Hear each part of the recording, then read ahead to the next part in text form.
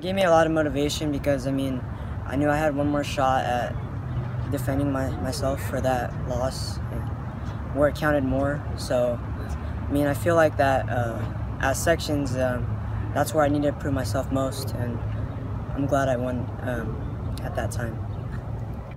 I know that I can do anything I put my mind to, so I mean, best thing is just to take one match at a time and keep my confidence up.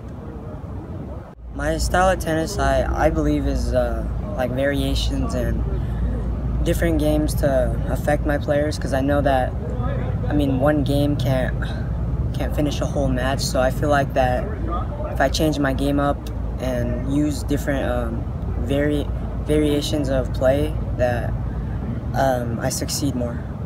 You know, is tennis as much mental as it is physical?